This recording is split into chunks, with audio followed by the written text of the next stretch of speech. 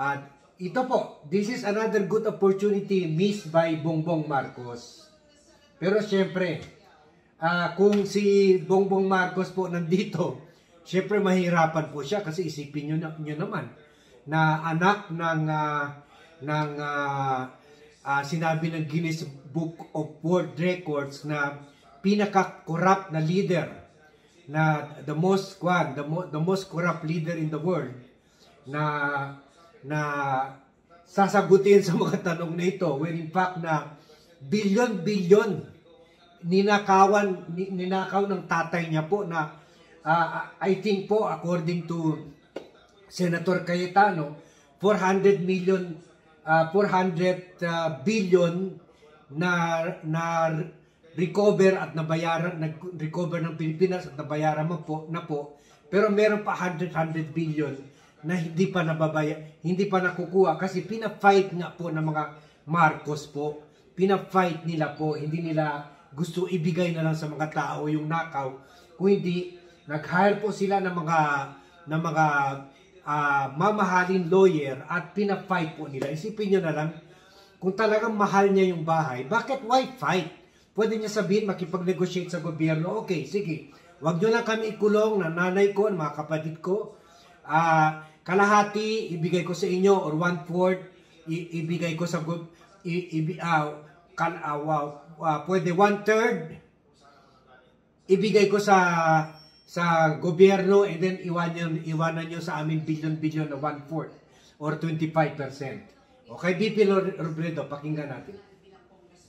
Kinausap ko yung aking mga taga-distrito, mga negosyante, mga kasama ko sa distrito, sinabi ko, nakaklaruhin natin, walang makikipag-usap sa akin tungkol sa mga kontrata, walang makikipag-usap, humihingi ng mga favors na bibigyan sila ng special preferences. Yun yung pinakauna. Pangalawa, kaya walang nag-attempt sa akin.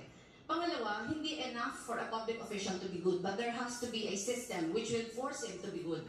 Kung nung ako ay member ng House of Representatives, yung mga batas na, yung mga panukalang batas na final ko, lahat anti-corruption measures. Meron measures on transparency, meron yung full disclosure law, yun yung pinakaunang bill na final ko, yung freedom of information law, accountability measures, yung people empowerment measures, dahil palagay ko, ito talaga yung pinakamahalaga para mabawasan yung corruption.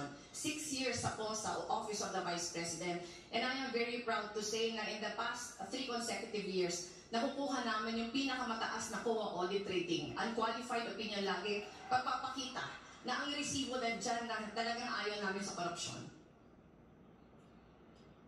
Maraming salamat din po, Vice President. Alam naman natin that corruption has to end. How you handled an instance of corruption in the past as a public servant will help us understand how you will be able to fight corruption as President of the Philippines. So now, candidates, you have been provided with a whiteboard and marker. Nandyan po sa inyong likod. Pakikuha na po.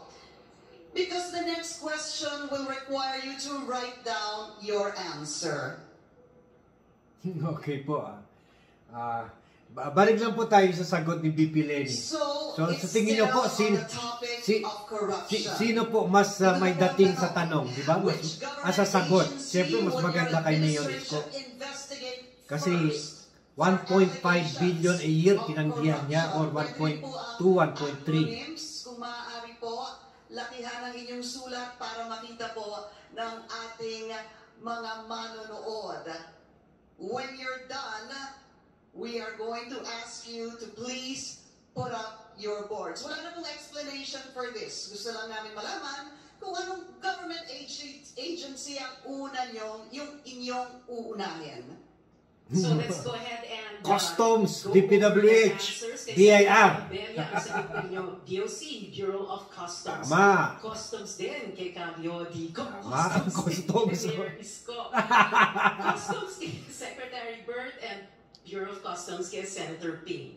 Si Mr. Pakitaas lang po ulit ha, sorry. Pakitaas lang po. Mr. Faisal Mandato, IBDC 1. DOC. Sorry, BOC, Bureau of Customs. Okay, yan ang kawawa ka naman kung official ka ng Bureau of Customs. Montemayor, Bureau of Customs, also. Tama. Sinabi na ni Blackcaster yan eh. Ay, isa lang po. Pili kayo ng isa. Department of Health for Senator Manny Pacquiao. May point rin naman si Senator Manny. Yung una po, Bureau of Customs as well. Maraming salamat po sa inyong lahat. Pareho sila ni Manny ha. Isa lang ang sagot ha. Dapat isa ang sagot. Nakita nyo, sila ni Manny tatatlong sagot. Alam na this. Enhanced community quarantine. Yun, COVID naman po. Simple general question to our candidates. Where were you and what were you doing Yan, in ang the ganda. weeks and months that followed the initial lockdown ECQ in Luzon? Yeah. We'll wait to hear from our candidates after this short break, but amid this COVID-19 pandemic, we know economic recovery is front and center of every government's forward-looking agenda. Candidates, we'd like to hear specifics about your plans. This is a CNN Philippines special presentation, the Filipino Votes Presidential Debate 2022.